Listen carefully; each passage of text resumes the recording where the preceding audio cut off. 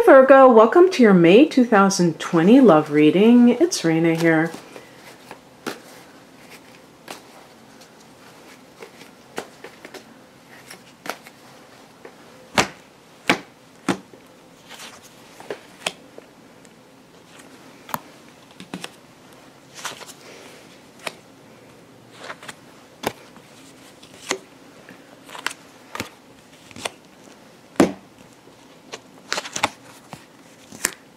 Okay, before I continue, because I haven't done love readings, I don't think, in a while, I'm not sure. I used to do them every month, and I stopped doing them all the time. I have done different variations since then, and I think some people are confused about what a love reading is. For me, a love reading for me is that you're either single, and it's just for fun, just like any other type of reading, where you're just saying, okay, like, what do the cards say? You know, what are my opportunities, or what should I look for if you're single? And if you're in a relationship, sometimes I've done separate relationship readings. This is going to be for everyone who's in a relationship. And if they are in a relationship, it's for people who are already having problems. It's not for people who are looking for problems. If you're insecure, you're in a happy relationship and you're insecure about that, then that's something you have to really think long and hard about why you're waiting for the other shoe to drop. That's not what this is about. If you're happy, be happy in your relationship. Don't, think, oh, this is too good to be true. There must be something that's going to happen. So I'm going to go on YouTube and find a love reading. Now, this is for people who already are in problems of one sort or the other.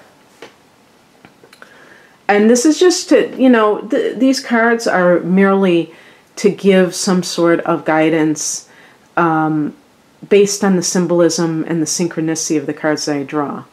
Not to take too seriously. Ultimately, you are the co-creator in your reality. The heart of the matter is the Page of Cups. Now, this can be, if you've had kind of a drought dating, the Page of Cups can be that you may have gotten your heart broken more than once, Virgo. Maybe you're the kind of person who is very taking people as they come. Do you have the moon in Pisces? This card is connected to Pisces, so it's that Piscean energy. And perhaps there's somebody that's a sign of Pisces that you're sweet on. And if you are currently in a relationship that is rocky, then perhaps there is some element of gullibility on your end that is, I don't want to say to blame, but is definitely figuring into things here. And basically what I mean by that is that, relationships sometimes give red flags that we need to look at. We can't bury our heads in the sand. And when you do that, what happens, it prolongs the agony, basically. And, I have the moon in Virgo, so I don't think Virgo people are really gullible by nature. That's why I said, if you're a Virgo, maybe you have the moon in another sign, and you have Neptune, the moon in a hard angle to Neptune, or Venus in a hard angle to Neptune, and that makes you just a little bit lost in fantasy when it comes to relationships. Who knows? I'm just going to keep going with the relationship, and we'll see what happens. I mean, going along with the reading, not the relationship. In the past position, we have the Six of Pentacles. This is, you see the scales and the person handing out a gold coin. And in general, I see that as give and take in relationships. so many times there's one person who is giving of themselves and the other person is taking. And the person who is giving sometimes doesn't fully understand this. I mean, let's face it, or I'll just tell you that it does irk me when people give and they're just constantly reminding the other person, well, you know, I did this and I did that. That's not what I'm talking about. I think that that would be bad too. But I'm talking about kind of like trying to give, hoping for that person to care about you, and believing that that's even possible. Believing that if you give them, whether it's financial resources or, I was going to say, for some reason it popped in my head, a place to live. But, you know, even just on the emotional level, like calling them and they never call you. You know, this can even be with friendships sometimes, where one person is much more active and taking on the responsibility of maintaining the relationship than the other person. And that's, you know, those are the times when it's good to see that for what it is and be able to take it from there. And a lot of times I feel like the reason people don't do that isn't necessarily because they're so gullible, but because they feel that it's some indictment against them, that it says that they aren't good enough, they're not interesting enough as a friend, or they're not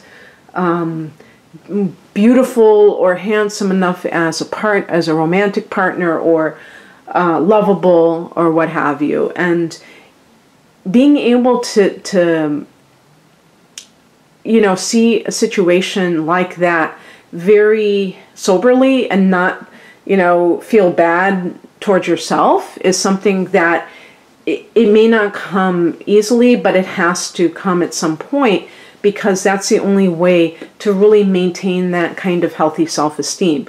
Otherwise, everything is dependent on the other person. And I just realized something.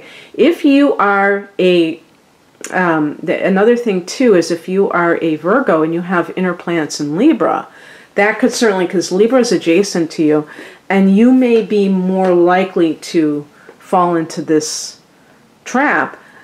I was thinking in terms of the literal sign of Pisces, but now that I think about it, it could even be that as well.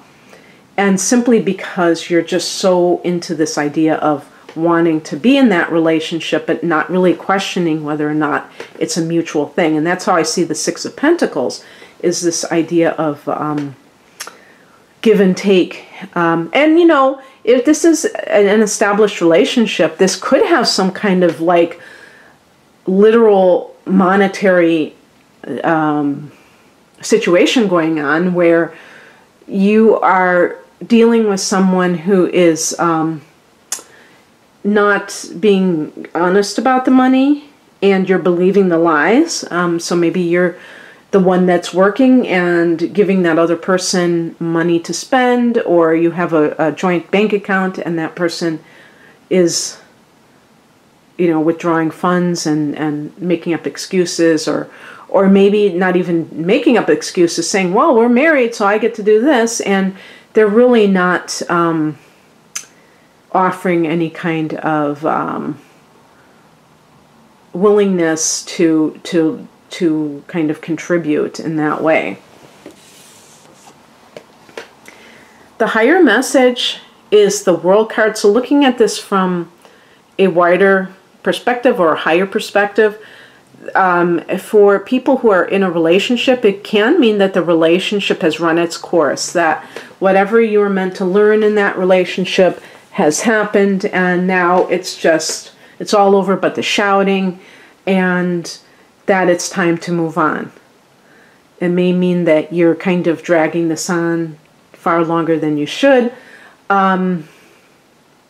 Also, with the Page of Cups, and you are with somebody, there may be the issue of a child and the who's going to pay for it, child support, kind of an issue.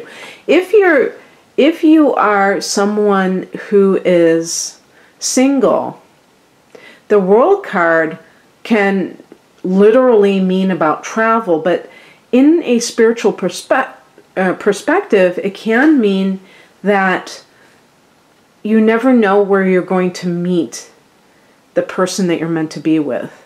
So if you're the kind of individual who has gotten some kind of an offer either to study abroad or work in a different country, and for whatever reason you've kind of declined it, think about the possibility that if you've gotten this offer, there may be a greater meaning to it. It's not just going to be like a source of employment, but it could be where you meet the person that you end up settling down with.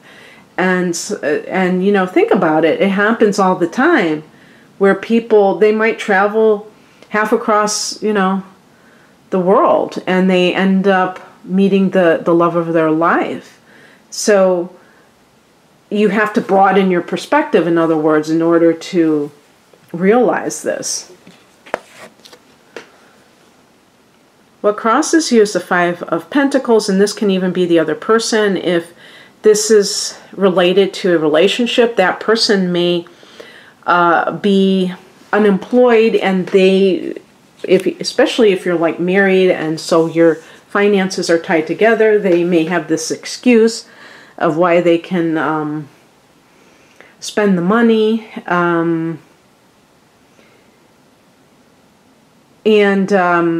The other thing too is if that you're tolerating a relationship that isn't what it should be, you could have poverty consciousness. This is what this card represents, where you are, you know, seeing the glass half empty in your life and saying, what if I can't have anything better than this? I might as well stick with what I have.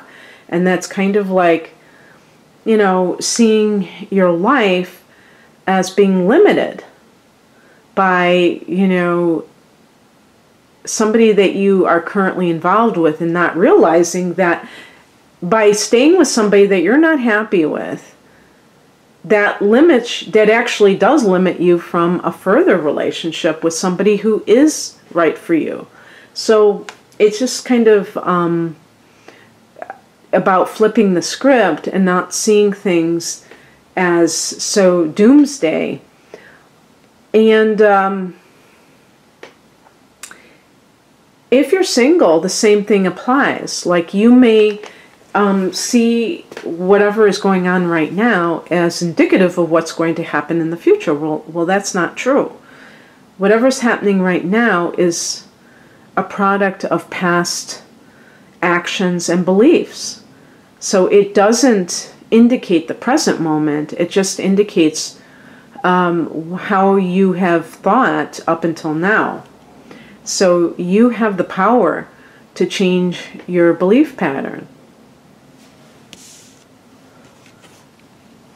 What's coming in is represented by the Queen of Swords. This can also be advice. So in terms of advice, I would say being able to put your feelings aside for the... I'm like, what the heck is that loud? Holy moly. Putting aside your feelings for the sake of what you need to do.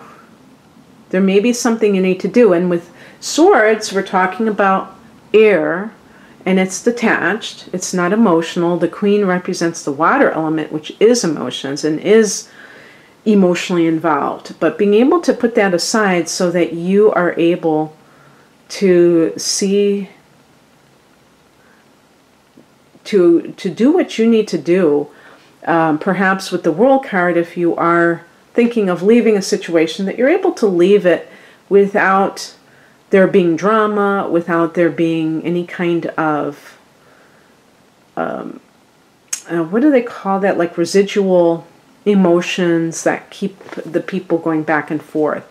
But that you're very, this can be about making a decision, but that you're very self-assured with that decision. You're not wavering, in other words.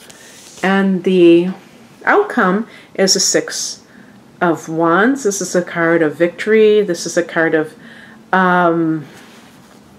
recognition. But, you know, it's interesting because in this context, I really think, Virgo, that it's coming from within yourself, that you're honoring yourself. And this is because this card is connected to Leo, if I'm not mistaken, and Leo is a sign of great pride. And we've taken the word pride to mean narcissism or just pure out egotism. But pride is a good thing as long as it is not arrogant. Just having that sense of I deserve better there's nothing wrong with that whatsoever. And when you make those kinds of choices, you feel that you are uplifting yourself. If you're single, it's possible that you will meet somebody that is of the sword element, maybe water and air. And, it's funny because since you're Virgo, perhaps the water signs, perhaps the Pisces is a person that you're interested in. And I think that's a good combination, water and air, because it can balance off the emotions with more detachment, more objectivity. So the point is that for all of you, there's a feeling of having won the battle, if you will. And this is something that people who are looking for love sometimes feel like it is a struggle to find that person who is right for them. I feel like the more we can be detached, and maybe that the Queen of Swords can be that, where you're not like closing off your feelings, but you're allowing yourself to detach from the need to have a relationship in this moment, and that you're going to trust the universe of when it's going to arrive. I feel like that's a perfect balance. So in any case, I hope that you enjoyed this, Virgo. If you'd like a personal reading, the link to my site is below. I do a lot of astrology. I have to emphasize that because I am doing tarot here, and people might think that I'm just a tarot reader, which wouldn't be bad, but that's not all that I do. I do mostly astrology. My website is rainamoonastrology.com. Something's going on out there. And the link is below. Take care. Bye.